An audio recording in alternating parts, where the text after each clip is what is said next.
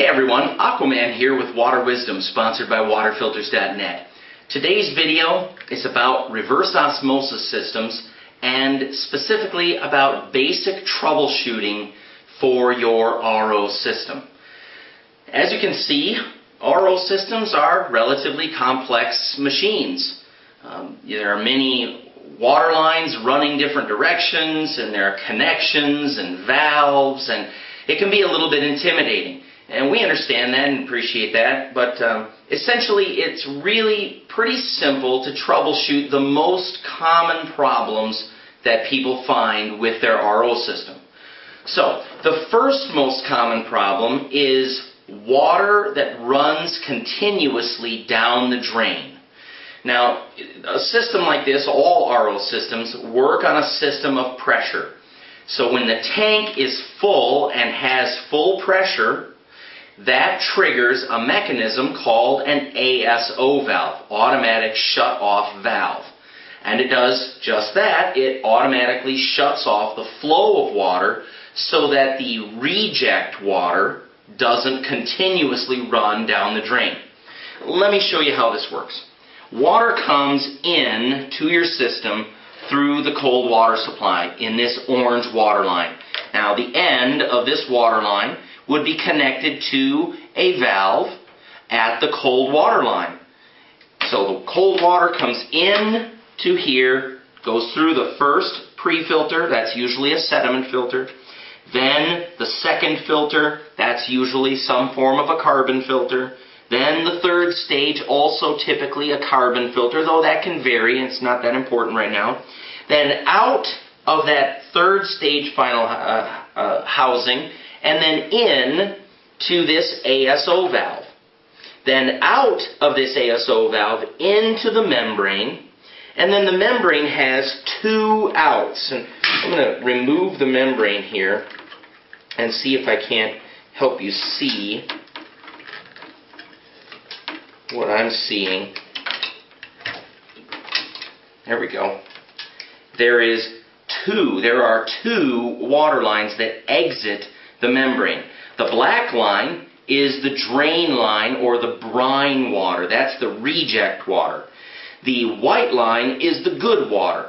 And that's going to go, follow this line, and it comes over here to this T where it can go two places. It can go into the tank through this big thick white line, which ends up going in the tank, or it can go through this polishing filter and then to the faucet. This blue line leads to a faucet, as you can see here.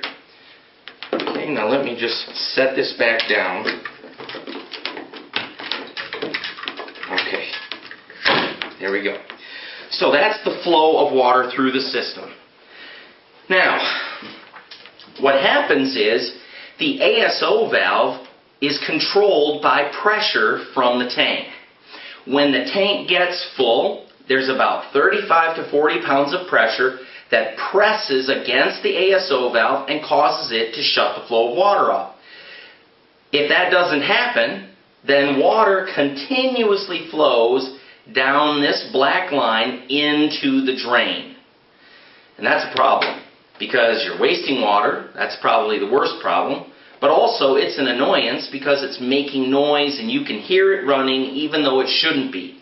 So, if you hear water running down the drain and you're confident that your tank is full and that the pressure in the tank is at least 30 to 40 psi, preferably 35 to 40 psi, and you can verify that by taking a typical tire gauge, just an ordinary tire pressure gauge, and there's a Schrader valve. You can see that Schrader valve on this tank here. There's a Schrader valve, like a bike tire valve, on every tank. Take your pressure gauge and measure the pressure when the tank is full. You can lift the tank and feel and tell that it's full, most likely. And then, if you have 35 to 40 and the tank is full, if water is running down the drain, you absolutely have a defective ASO valve and it needs to be replaced. Okay?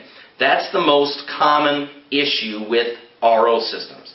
The second most common issue is low volume or low pressure at the faucet. So you've gone to bed at night and you've let the system sit operational all night. You know that in the morning you should wake up to a full tank of water and you're ready to go to the faucet and push the lever and get a full 12 cups of water for your coffee maker, and you press the button and a trickle comes out. Or maybe you get good pressure for a minute, the normal amount of pressure, but all of a sudden after 1 or 2 glasses of water, it starts to trickle off. And you're thinking, where is my water and where is the normal water pressure that I'm accustomed to? This is an indication that there's something wrong with your tank. The most likely cause of this issue, low volume of water or low pressure of water at the faucet, the most likely cause is something is wrong with the tank. You have to understand that inside this tank there is a bladder, an air bladder, that as the water builds and presses against that bladder increases the pressure that is in this tank. If that air bladder leaks or breaks, then there's no way for this tank to build up any pressure. And so you're not going to get water delivered to the faucet in the volume or at the pressure that you're accustomed to when the system is functioning correctly. So, very likely cause is a defective tank. How do you know? Check and make sure that the tank is full. Again, lift the tank. You can tell the difference between an empty tank and a full tank. Also, pinging the tank with your finger, with your knuckles, or with a wrench or something gently to hear. You can tell the sound of an empty tank versus a full tank. Then, take a tire pressure gauge again and measure the pressure on the Schrader valve.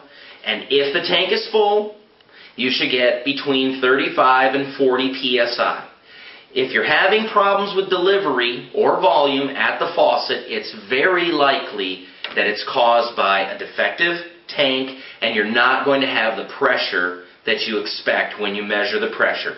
You're going to get a very low reading, and you might be able to, if it's only a leak, you might be able to repressurize the bladder with a tire pump. Do this very cautiously, 1 pump at a time, and recheck the pressure. You don't want to just hook the pump up and start pumping. You'll burst the bladder. It doesn't take much air, and so just 1 pump, recheck it, another couple pumps, check it again, and just verify what's happening. It may be a busted bladder and you're wasting your time.